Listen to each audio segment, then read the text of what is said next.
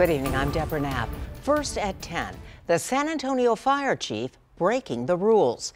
An investigation is complete after Chief Charles Hood was seen in this photo posing with a naked woman covered in sushi. We've just learned Hood received a letter of discipline. Eyewitness News reporter Henry Ramos joins us live. Henry, what is Chief Hood saying? Chief Hood is saying sorry again, Deborah, for that photo that was obtained by the San Antonio Express-News.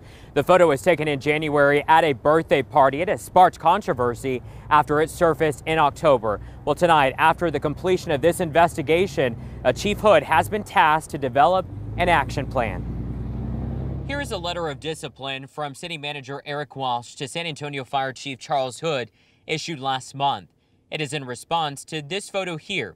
You see Chief Hood posed next to a naked woman covered in sushi at a colleague's party in January. According to newly released documents, a battalion chief issued a complaint about the photo in September. The following month, the San Antonio Express-News reported about the photo. An investigation began, and we're just learning about the results.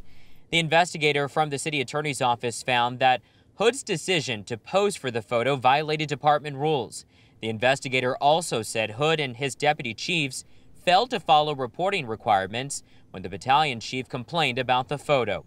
In addition to a letter of discipline, the city manager instructed Chief Hood to turn in an action plan on how he will lead the fire department to improve its culture and, quote, ensure that women can feel they have every opportunity to join, contribute, and lead within the department, end quote. This is not going to be taken lightly. This is a serious issue, and we will address it. In October, we spoke to Mayor Ron Nirenberg about the photo.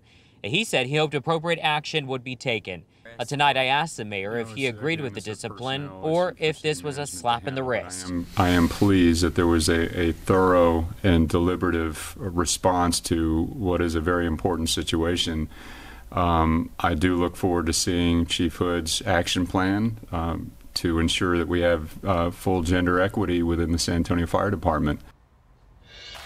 Henry, I understand that Chief Hood has submitted this action plan. What does it entail?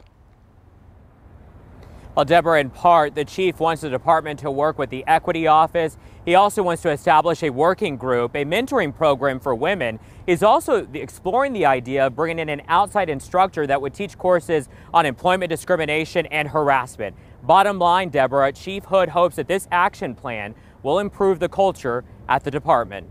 We're live outside Public Safety Headquarters tonight. Henry Ramos, KENS 5, Eyewitness News.